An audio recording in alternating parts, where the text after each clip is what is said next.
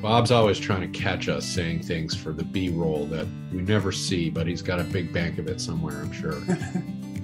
Not going to happen today, Bob. Sarah, Neale is all on script. That's right. That'll probably be the lead of the B-roll right there. Right there you go. All right. So welcome back to the legislative session of 2022. We're operating right now in a hybrid environment. We're just taking a little break here from our midday to update folks on some of the really exciting climate initiatives that are coming before the legislature this year. And our guest this week is Neale Lunderville, and he is with Vermont Gas Systems. And he also spent a great deal of time over the last several years working with some of our favorite environmentalist friends and allies on this concept of a clean heat standard. And so we've got Neale with us today. So welcome, Neale. Thanks for taking some time out of your day to join us. Oh, it's my pleasure. Great to be here. These are the topics of the times, and I love to talk about them with you. I'll echo that from Sarah. Thank you for joining us. And let's just jump right in. You've put yourself forward as a supporter of the clean heat standard. We've talked to our folks a little bit about it, but can you just walk us through it, and then we'll try to dig in. What is the clean heat standard? Once I can say it properly, then we'll keep going. Well, maybe I'll start with a very high level of what the clean heat standard is, because and maybe something that a lot of your viewers will know. But there's an idea in the area of how we move energy forward to do a performance-based standard, which means that we are imposing a standard on at different points of the industry to make sure that we're moving toward a goal that we all want. In this case, the goal that we want is the goal set by the legislature, which is reducing our greenhouse gas emissions to certain levels over the next 30 years. So that we're all doing our part as a state, the whole state, to fight climate change.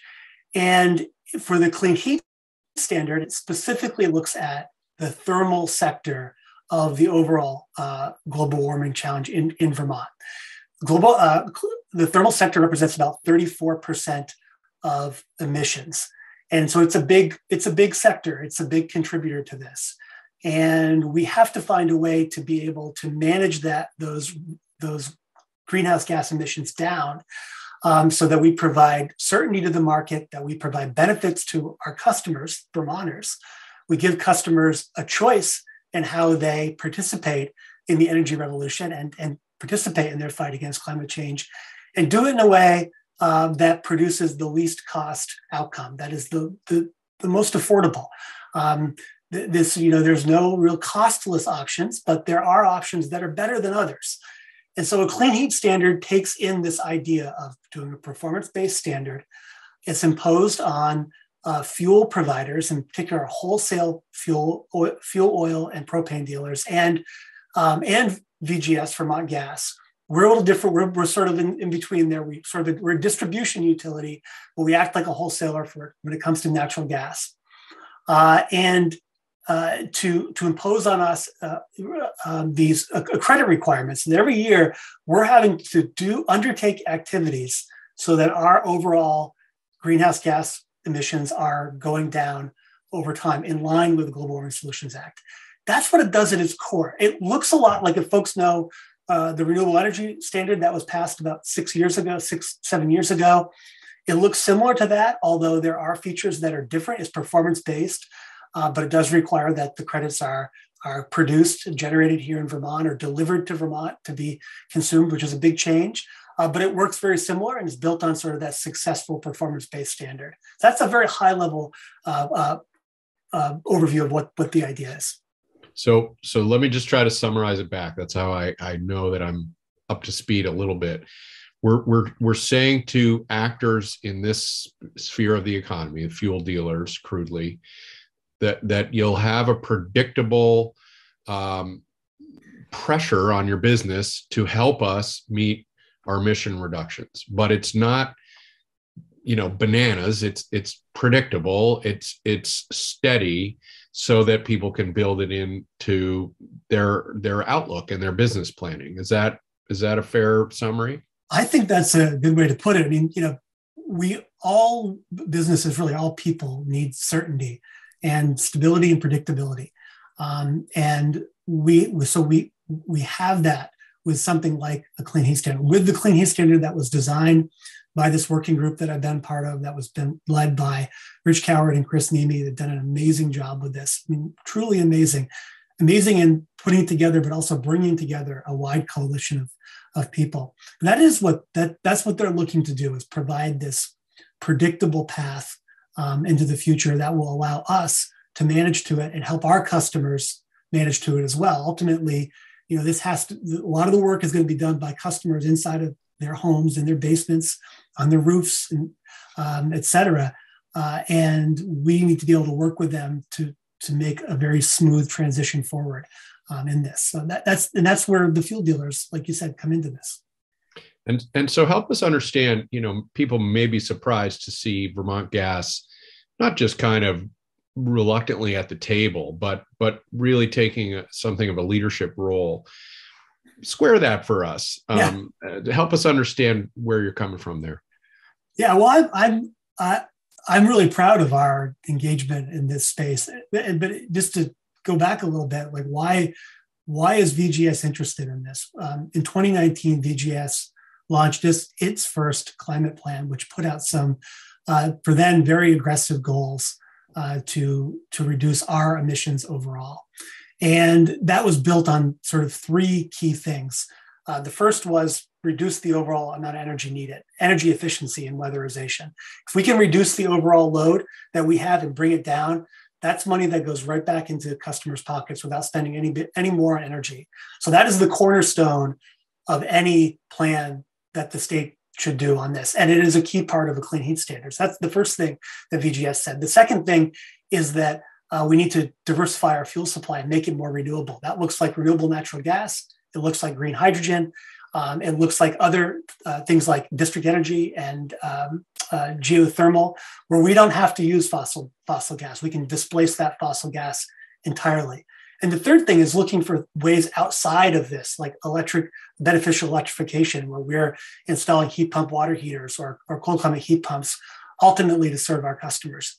We did all of this because we understand that natural gas contributes to climate change. That is, we acknowledge that. And we also acknowledge that we have to do something about it. So we have been an active participant in Clean Heat Standard because moving toward our shared climate vision is a key part of what VGS is doing as a company. We want to make sure that our 55,000 customers continue to get safe, reliable, and affordable service, but it also needs to be green. I mean, and really green. And by that, I mean doing the kinds of things that I just talked about so that we're truly reducing our customers' carbon footprint. So we come to the Clean Heat Standard very naturally. We want a predictable course for our customers, one that they can count on, that we can count on, and that we can plan for, and move our state forward to hit our ambitious goals. Something like a Clean Heat Standard does that. And because it's a comprehensive approach, we can plan for it and move to that without having to manage a patchwork of different things. And that appeals to us. I want to just finish by saying it's not that it won't be disruptive. I mean, a Clean Heat Standard is hugely disruptive to fossil fuel providers, but it probably needs to be hugely disruptive. This is an industry that needs to be disrupted. We need to move in a different direction. So we want to try to find the balance between being massively disruptive and being stable enough to make sure that our customers aren't feeling any of the ill effects of that. A Clean Heat Standard meets in that balance point in the middle. And that's why we think it's a smart policy framework to look at going forward. Thanks for all that. And I want to turn the question around a little bit and say, what role do homeowners play in all of this? What role does your customer play? So, and I think I would ask you to answer that question sort of broadly enough that, Yeah. folks who are neighbors with Chris, whose heating fuels, maybe can come in a pipe from VGS versus people who live in my neck of the woods where, our stuff comes on a truck and gets delivered to a tank in our home. So how does the customer play a role in helping with this transition? Well, and you've raised, it's a great question, and you've raised a very good point, because there are, depending on where you are, it may impact you differently, but one thing won't change. A clean heat standard preserves and strengthens customer choice. Customers will not be forced to change their fuel source, but they will be helped through the Clean Heat Standard program with incentives to move to more carbon-free and many times more affordable alternatives. When we think about doing a weatherization project, just for instance, which the Clean Heat Standard would allow, weatherization project for the average Vermont home saves about 20% in energy bills. So you make an initial investment, but every month you're saving 20% on your energy bills without changing your fuel source at all. Now, if you do weatherization and you change your fuel source to a more affordable option, you're both saving money and you're reducing your overall carbon footprint by potentially quite a bit. So it puts a lot of power in the hands of customers, which is something that we really like. We also think that a program like this is going to be one of the more affordable options for customers. So whether you're in a place where it serves natural gas, or you're on oil or propane, because of the customer choice aspect, and because it is fuel neutral and lets the fuel dealers sort of source the least cost options, it's not going to be driving up costs the way that other programs that sort of forced particular decisions might do. And I think that's a really sort of key feature.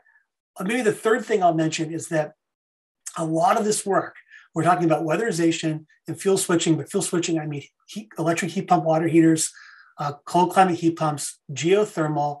A lot of this work, which is done inside of a customer's home, will be done by local contractors. So there's a benefit that stays in our community by putting folks to work, by having people that that work in your community to be able to do this work. And we think there's some kind of there is a benefit there by keeping this money local.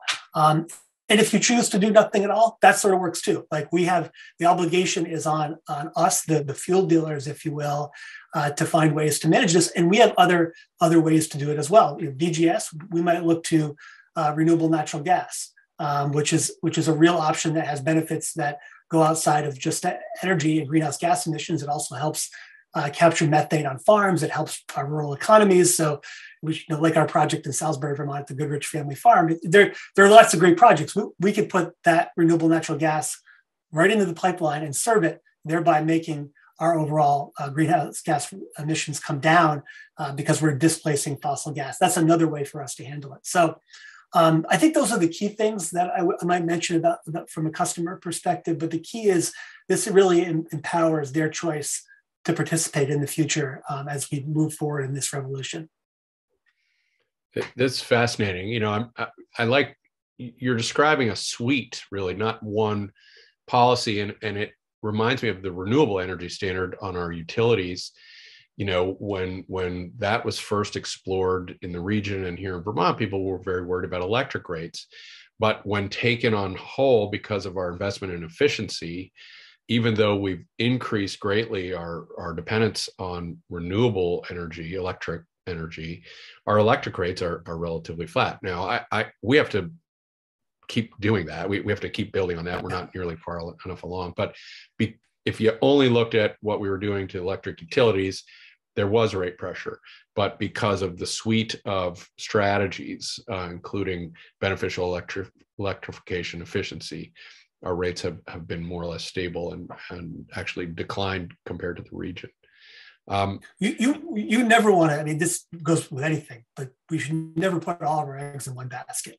Yeah. Having a range of options that we can use is going to provide both near-term flexibility to find the least cost, most renewable options, and it provides long-term optionality should we have disruptions in any one of those sectors. That's a strategy. I mean, how many Vermonters have both, you know, a oil or propane boiler or a coal climate heat pump and a wood stove, you know, or you're going to have a backup. You're going to have a couple different ways so that you can, you know, depending on what's going on year to year or decade to decade, you might be optimizing for one or the other. And I think if we zoom out to the energy sector, that's a good strategy as well. We want to make sure that all of those are increasingly renewable. That needs to be a common denominator among all those energy sources. Because without that, I mean, we're losing the plot, because the plot is to bring emissions down. But a clean heat standard will do that. Seems to me like we've shifted in the last few years where people don't say in the same way they used to. It still happens, but you know that, oh my God, why do you make these choices as bad for the economy? And this old environment versus jobs. And it's shifting now to being seen as we're sort of early adopters, and there are economic advantages compared to as the world changes and we recognize this obligation to get off of fossil fuels. The people that come last kicking and screaming haven't, in a sense, taken advantage of the opportunity. And I guess is that a fair way of thinking about, again, why Vermont Gas, like at a shareholder, at your board meeting, you must have had a few sideways looks when you first started saying this, but is that kind of part of the spirit of this? Is we're better off coming in early and then being able to say to our customers, to Vermonters, hey, you know, our early investments are paying off now. Other states in the region, other communities are realizing they have to do this. Maybe federal rules are changing, whatever it is, but we're sort of on a better foundation because we've been innovative about this. Yeah, you know, we get the looks that you talk about. We don't really get in our boardroom. Our board sees the value in this and has for a long time, and principally because they're of this community. They see what's going on here and they see the value. But we get a lot of sideways looks at like national conferences. They're like, oh, you're the Vermont utility doing all that stuff with renewable natural gas, you know, which we're fine. I mean, we're Vermonters, so we're sort of used to that look, and that's okay. I think we recognize what the future looks like. And we think it's important for us to move early and to create a strong foundation that will protect our customers long into the future. Because ultimately, we're not anything if not for the customers that we serve. They're going to need to be warm, even if we have global warming, which was happening anyway, like at some level, but we're still going to have cold winters. They're going to need to be warm. They're going to need to make their food. They're going to have processes that require a fuel source like natural gas for the inside of their businesses. So something like what we do is always going to be needed. And our question is not should we press forward and only do it with natural gas? Is how do we best serve the warmth that our customers need for the future? Clearly, the technologies are changing and they're improving. You know, things like green hydrogen is a great example of something where we can take renewable electricity, run it over an electrolyzer, and create hydrogen that we can burn alongside natural gas and renewable natural gas in our pipes.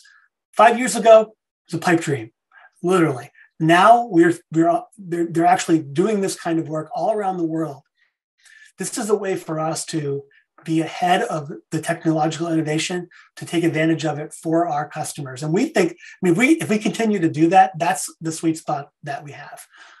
And we also, Vermont is literally in our name. I mean, that's Vermont Gas. We want to make sure that we are in line with where the state wants to go. And the Global Warming Solutions Act is the law. And it's clear that that's the direction that we're moving.